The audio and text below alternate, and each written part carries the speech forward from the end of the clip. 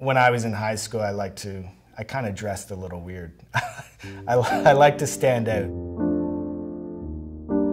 My dad was a minister, so the minister's son, you were kind of like, I'm not sort of the, always going to church and always following the rules. So I want people to say, hey, who's that guy? He's so weird or whatever.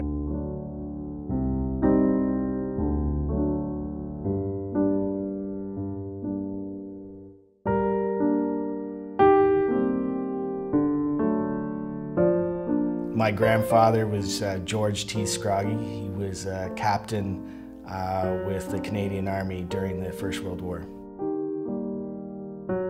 One of the things I remember is we have a cottage near Parry Sound, and so one of the duties of the grandkids was to help him put the flag up in the morning and take the flag down at night. So he would line us up like we were in a little army, and we'd march down and he'd have a little cadence that he would do and take us, and we'd put the flag up, and then at night we'd take the flag down. We had a little song that we would sing.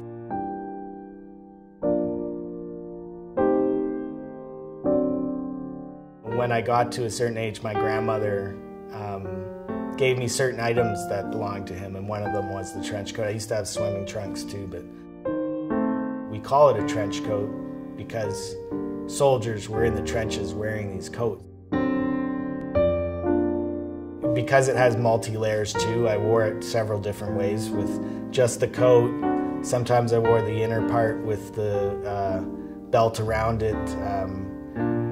And just there's some buttons on the top that are very intricate and just something that you don't see every day. There's a patch on the side.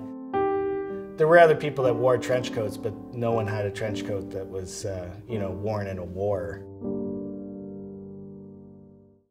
So when I'm gonna say probably about 16 years old, I had a friend, and he lived in Moncton. I was gonna go visit him. So the only way was to hitchhike, and I'd hitchhiked before and usually, pick up trucks and stuff. But on this particular day, someone on a motorcycle came by, and I climbed aboard, put on the helmet. I don't think it fit. It was loose on my head, so I had to tighten the chin strap. Grabbed a hold of the sides of the motorcycle, and in that bitter day, we drove off.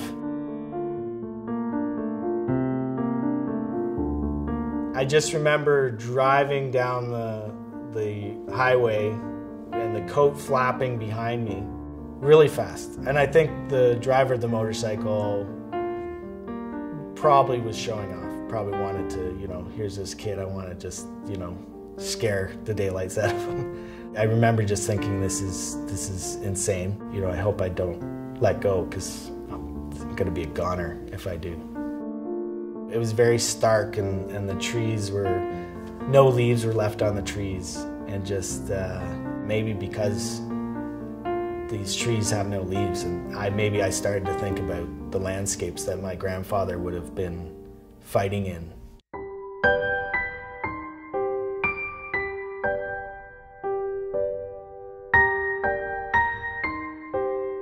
I remember my grandfather, who rode a motorcycle, and seeing pictures of him in his uniform on the motorbike, thinking that maybe at some point in time he would have had this coat on and been on a motorcycle.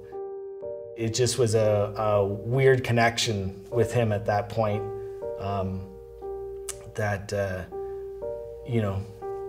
grandson and grandfather connecting in a weird kind of way.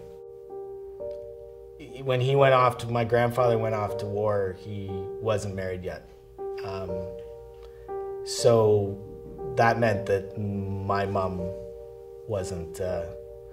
hadn't been born. So the fact that he decided that he wanted to go over there, enlist, go over, fight for his country, perhaps die, and that he came back and was able to go on and have a family, that meant that I could exist.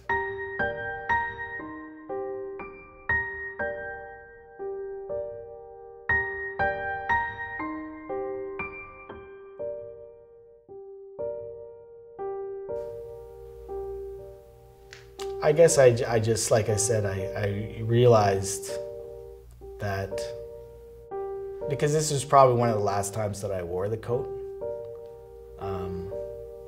that I realized how special it was.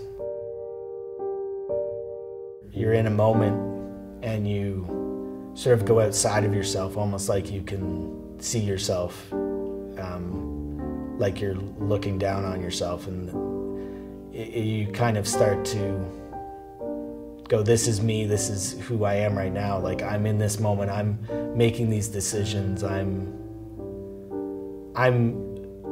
in control of what I'm doing in my life, and you know, I hope I'm making the right decisions, and I hope I'm doing the right things. And I guess too, that connects me with him, that even though people always told me about him and about how, you know, proud he was and how brave he was, that he was just a person, an individual, that like we all are, like that we can do extraordinary things, but we still have the same problems, we still have the same joys, and you know, we still want to live a good life.